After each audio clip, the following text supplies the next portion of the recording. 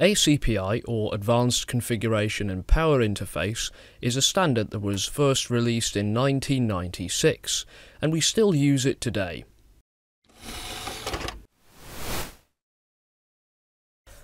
A long time ago, and I'm talking about a really long time ago, so way before ACPI was released, all computers used to be desktop computers, or at least computers that would always stay roughly in the same place, and they would always be plugged into a power outlet, and therefore power consumption wasn't really an issue because the computer basically had infinite power at its disposal all the time.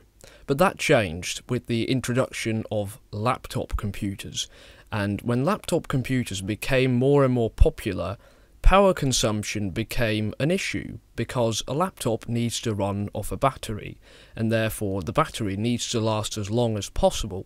So it's awful if the computer uses so much power that it just drains the battery within an hour. So suddenly computers needed to be a lot more power efficient. They needed to use less power and maintain the same performance. People soon realised that computers were actually wasting an enormous amount of energy, because a computer is a very versatile device, so it contains lots of different components for all kinds of stuff that it can do. The problem is, you're not using those components all the time. You're not using your optical drive all the time because you're not playing CDs constantly on your computer. You're not using that extra hard drive that your photos are stored on all the time. You only use it when you want to view the pictures. But these devices are always turned on when your computer is on, and so they're always using electricity and therefore they're wasting power. So the following idea was created, and that was, wouldn't it be nice if the operating system of the computer, so Windows or Linux or Mac OS, whatever, would be able to shut down parts of the computer that were doing nothing. So wouldn't it be nice if the operating system could say, well, that optical drive is not being used, let's turn it off, or that hard drive is not being used, let's turn it off, that sort of thing. And so people came up with several systems and standards, and one of these standards was the ACPI standard.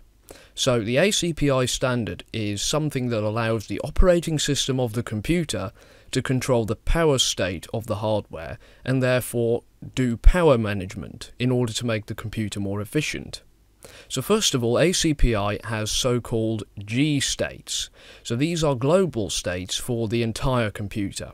G0 means the computer is on, G1 means the computer is in sleep mode, which is then subdivided into 4 sleep modes that are called S states, and then there is also G2, which means the computer is off, and G3, which basically means the computer is mechanically unplugged. Now realise that this is also the reason why you're able to shut down your computer using a click of a mouse, or touching the screen or whatever, or a trackpad.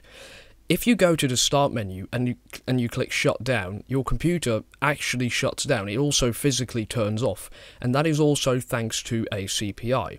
If you turn off ACPI, what you'll get is the operating system will shut down like it would normally do, and it would save all its stuff and it would clean up and go through the whole shutdown process, but then it would not actually turn off the PC. It would give you a screen that would tell you you may now safely turn off the power, and then you have to manually turn it off, because without ACPI the operating system cannot do power management, and turning off the hardware, turning off the system, is also a form of power management.